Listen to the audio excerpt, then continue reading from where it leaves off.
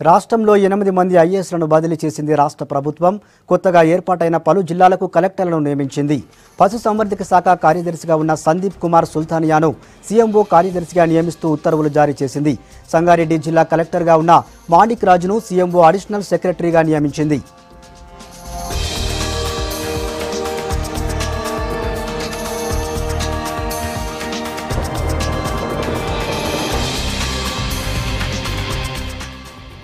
మేడ్చల్ జేసీగా పనిచేస్తున్న కె ధర్మారెడ్డికి మెదక్ కలెక్టర్గా పోస్టింగ్ ఇచ్చింది.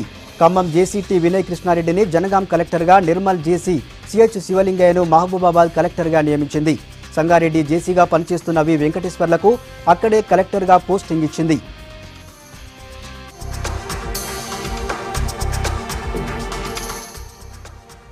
జయశంకర్ భూపాలపల్లి జేసీ డి అమోయ్ కుమార్కు భూపాలపల్లిలోనే కలెక్టర్గా బాధ్యతలు అప్పగించింది.